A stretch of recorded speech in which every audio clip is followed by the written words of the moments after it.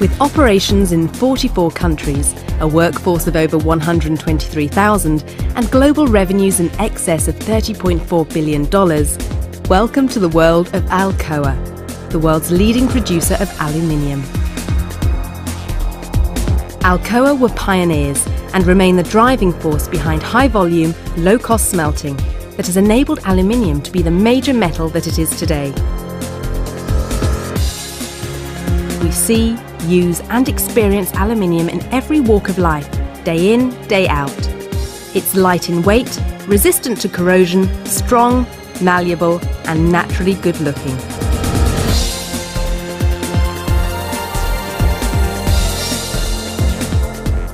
Aluminium is the most recyclable product in the world. The majority of cast aluminium comes from scrap material and approximately 30 to 40% new prime metal. But how is it all made? Well, it all starts with bauxite ore. This is a rock rich in aluminium oxide that's been formed over millions of years. But this ore needs refining. To do this, we grind the ore and mix it with caustic soda, then heat it. What's left is a sugar-like substance called alumina. The next stage in a process is known as smelting. The alumina is dissolved in molten cryolite and then reduced to a pure metal by passing an electrical current through the mixture at a temperature between 950 and 980 degrees centigrade. In this molten state, the alumina is poured off and cast into ingots. How are these ingots shaped, formed and refined into usable aluminium that meets the needs of our customers?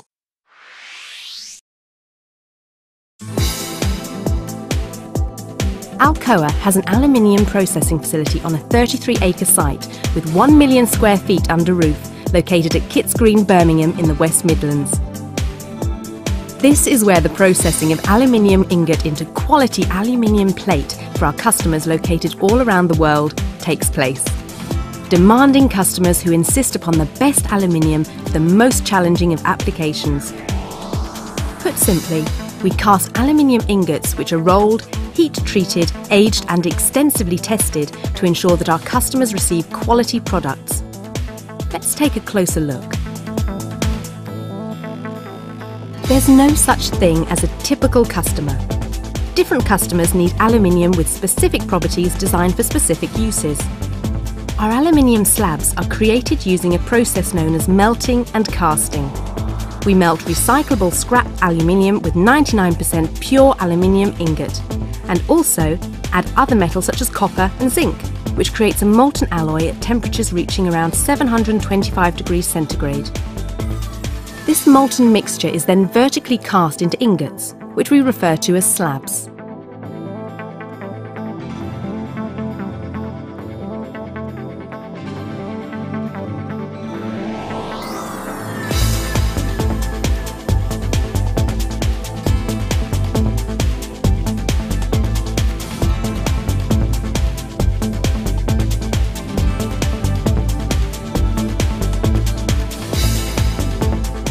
These slabs are homogenized in large batch furnaces.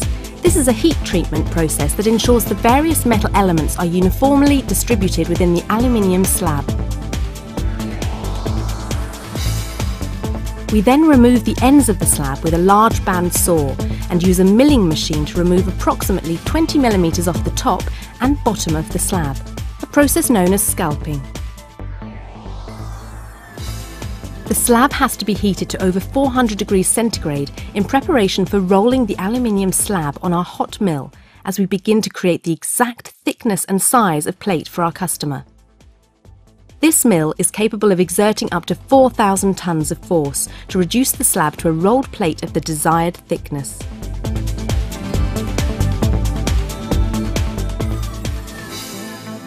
Once hot rolled, the plate is sheared at the end of the hot line in order to cut the plate to a required manufacturing length.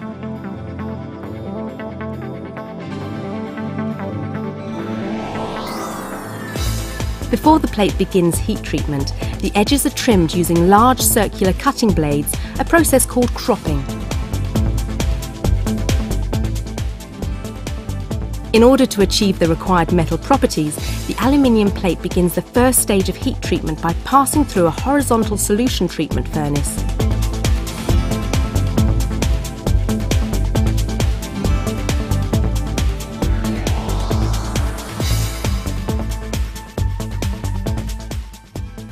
The plate is then heated to over 450 degrees centigrade and held at this temperature until it's ready to be quenched by thousands of jets which rapidly cool down the plate.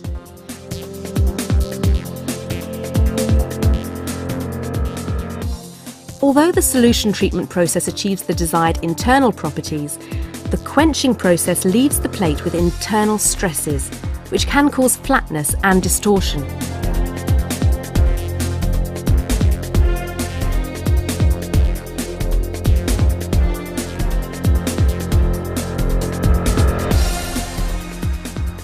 To remove these internal stresses, giant stretching machines capable of exerting up to 6,000 tons of force grip the plate at both ends and stretch the plate by over 2%. To complete the heat treatment process, the plate undergoes a further controlled heat cycle in aging furnaces.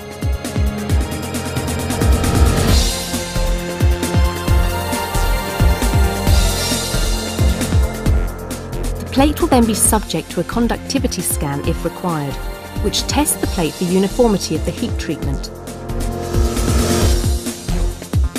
At the same time, the conductivity machine prints customer identification on the plates.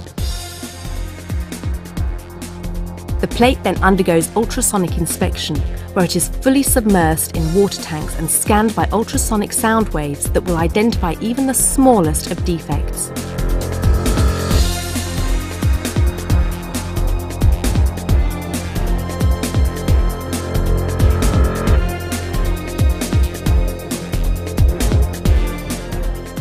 Following ultrasonic inspection, the plate is finally sawn to the precise dimensions required by the customer.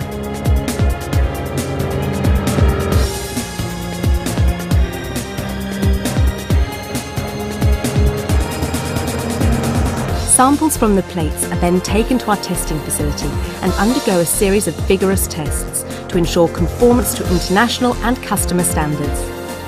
Once the tests have been completed, the plate is released for shipment. During packing, the plates are marked with a quality approval stamp. The plates are then transferred to our warehouse, ready to ship all over the world.